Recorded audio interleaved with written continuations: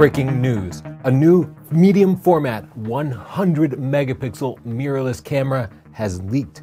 And we have photos and literally all the details. So I'm going to tell you about it in 1 second. This is not a sponsored video, but I do want to give you a coupon to our own store, northrop.photo. We're having a 50% off all of our video training special. So the coupon code COLLEGE, because my kid is going to college now and it's super expensive.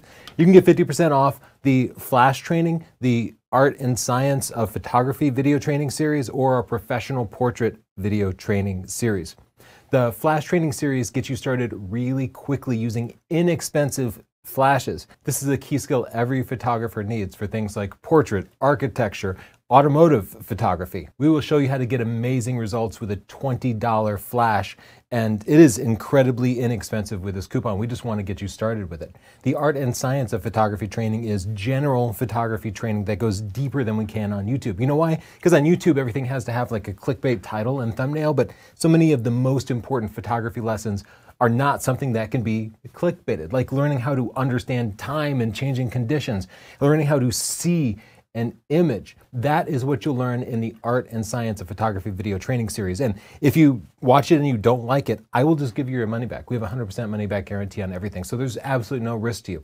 And if you want to start really making money with your photography, our professional portrait training series will do just that. We help you actually become a professional photographer, covering the business side of things, all your contracts, your negotiations, selling and upselling your clients. So you could take a portrait client that might otherwise pay a $50 session fee, and we have photographers making over $10,000 from a single session by selling them on big, beautiful prints that the family absolutely loves and returns every year to get more.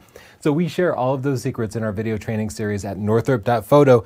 Use the coupon code COLLEGE to get 50% off and help pay for some of my kids' meals. Thank you. Now let's look through the photos that Photo Rumors leaked. In this first image, we can see the body is identical to the X1D.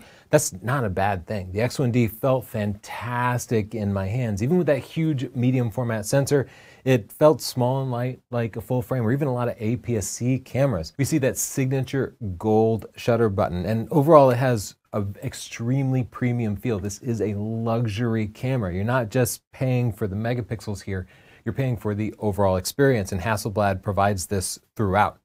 One disappointing thing is it has a tilt screen, but I really would prefer at least a tilt screen that tilted out to the side, because I'm frequently working on a tripod vertically nowadays, especially for vertical formats like Instagram. But still, this has a 3.6-inch high megapixel, I think 2.36 million dot display. So it's going to be sharper and bigger and actually brighter in my experience than other cameras that you're accustomed to, even high-end cameras like the A1. And that overall really contributes to a superior experience with the X2D. Looking down on it from another leaked photo, you can see it has that TFT LCD display that makes it a superior camera to the Sony cameras that I use that don't have that top screen, because I really like to be able to dial in my settings without having to pull out the rear screen. That lets me get things ready before I actually lift the camera and take a shot. And it's nice that you can just leave that display on and quickly have access to the number of shots remaining and the battery life in the camera. This camera will have sensor stabilization, 5-axis, up to a 7-stop improvement, and that is absolutely critical. Not having IBIS would be a deal breaker, because with the 100 megapixels, any amount of camera shake would be immediately apparent. There is no reciprocal rule when you're using a 100 megapixel camera. You'd have to be shooting like 5-6 stops over the reciprocal rule to get reliably sharp shots. So that IBIS will actually improve the overall detail, maybe more than just the megapixels alone will. This sensor has 15 stops of dynamic range, which is superior to full-frame cameras. Now, that's probably more than most of us will ever need, and you're probably going to end up bracketing landscape shots anyway, but still, it's really nice to be able to recover that, and more dynamic range is always better. It has 16-bit color depth, which means you could pull colors in your editing more. Again, this is a nice to have, but I never run into color depth limitations, even when I do run into dynamic range limitations. Maybe the most groundbreaking thing about the X2D is that it has 1 terabyte of internal storage. Thank you, Hasselblad. We have been begging for this for more than a decade. You can build in internal storage, and it will be faster and more reliable than removable memory cards. And it means you can never forget your memory card at home. Now, they do include a second slot and a CF Express Type B card slot. So you could put that in there and continue to use your existing workflow, and maybe you just use that 1 terabyte card for a backup. But it's nice to know you'll never be left without massive amounts of memory, and hopefully every other manufacturer finally follows them. It's interesting, the only cameras I have right now that do have internal storage are my DJI drones, and DJI owns Hasselblad. So maybe we're starting to see some benefits from that collaboration where DJI is moving some of their high-tech stuff into Hasselblad.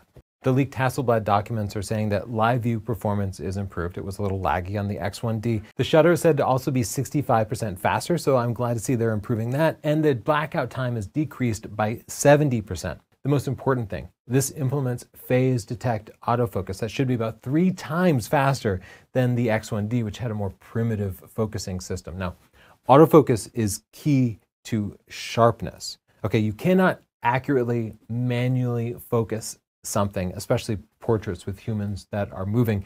You'll just always miss by a little bit. You always get the sharpest photos when you have an accurate autofocus system. So that 100 megapixels would be wasted if the camera were, say, focusing on the eyelashes instead of the iris of the eye. That's how critical and precise the focusing needs to be. So I can't wait to actually test this out and see how it works in the real world. Be sure to subscribe. We expect to have that review out very soon, actually. Hasselblad's announcing this camera on September 7th. That much is actually public. Photo Rumors is saying that they expect the price to be £8,000 or 8,000 euros. The dollar and the euro are pretty closely tied right now, so it's nice that there's just a single price for that. Now, that's a lot. That is more than a $6,500 Sony Alpha 1 or a $5,500 Nikon Z9, and this camera is not going to match them for sports or wildlife. That's not what this camera is. This camera is a landscape camera. It is a travel camera. It is a portrait camera, but it's also more than a tool. It is a Hasselblad. It brings with it the history and legacy of Hasselblad. And as a photographer who's been at it for 25 years now, that's something I really appreciate. We've done an entire video on the history of Hasselblad, and it's pretty fascinating. And this is a genuine Hasselblad, a real Hasselblad. And I've always wanted a Hasselblad of my own, and the X1D didn't quite make me fall in love with it enough. But it sounds like the X2D solves all those problems. So I'm actually thinking this one might replace my little Leica as the camera that I keep around my neck on a day-to-day basis. Well, we'll find out soon when we test it. Subscribe to see that full review. And in the comments down below, tell us specifically what you'd like to test. Now, lenses are a big deal in this segment because originally when the X1D launched, they didn't have many lenses. Hasselblad now has 10 X-mount lenses, and you can adapt other lenses too. 9 of those lenses are primes, 1 of them is a zoom. Additionally, Hasselblad is expected to launch 3 new lenses on September 7th.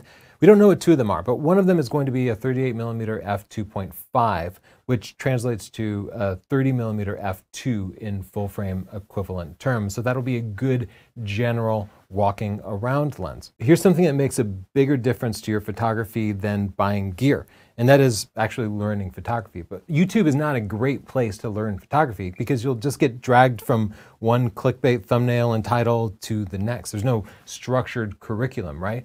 If you go to school, there's a teacher there who knows what you need to know, and they teach it to you in a proper order, and they make sure you learn the things that aren't exciting but are still important to getting good results, right?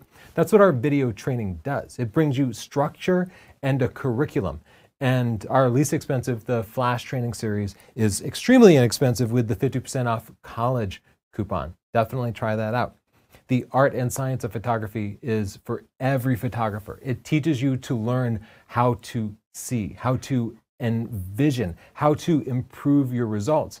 And it is intensive at more than 10 hours, but I promise you it'll pay off. Like, I stand behind it. If you don't think it is worth the money, then I will give all your money back to you. And finally, something that will actually make you money is our Professional Portrait Photographers Training Series. This will teach you the business of being a portrait photographer, and that is, contracts and stuff are not exciting stuff. That's not going to be a clickbait video on YouTube, but it's stuff you absolutely need to know, or it could cost you so much money if you get it wrong. So try out our professional portrait training series. And again, if you don't like it, just let me know and I'll give you your money back. It's all available at northrop.photo. Thanks so much, and don't forget to subscribe to see our full review. Bye.